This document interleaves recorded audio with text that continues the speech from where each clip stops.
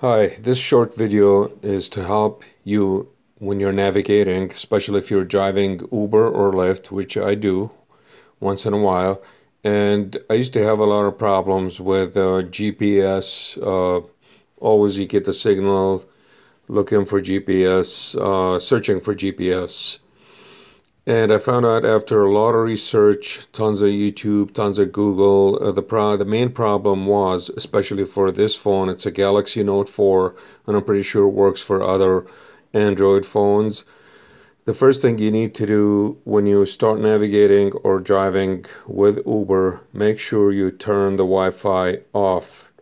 I found out that helps a lot, especially if you're working in a big city like Chicago, where there's a lot of Wi-Fi connections everywhere and your phone is trying to connect to them. That's the problem.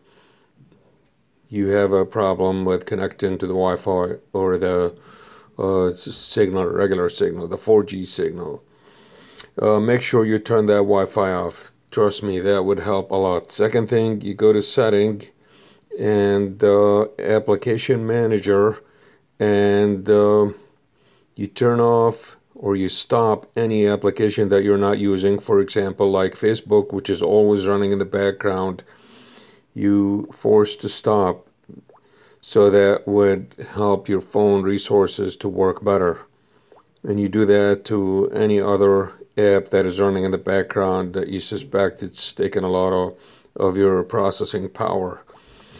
Another thing I learned from the T-Mobile tech, which it did help a lot. He explained to me to go to connections and more networks and mobile networks, and set the network mode if it's on LTE, which is everybody is on LTE. That takes a lot of resources and it's not as reliable as a 4G, trust me.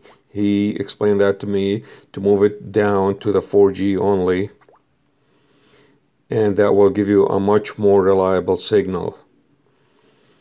These pretty much two things, other than the regular stuff, which your location and improve accuracy, high accuracy, of course. And then you keep it on high accuracy. And improve accuracy, of course, set those on, both of them, the Wi-Fi and the Bluetooth. Even your Wi-Fi is not going to be connected. And like I said before, make sure that Wi-Fi is off, and that would help your navigation a lot.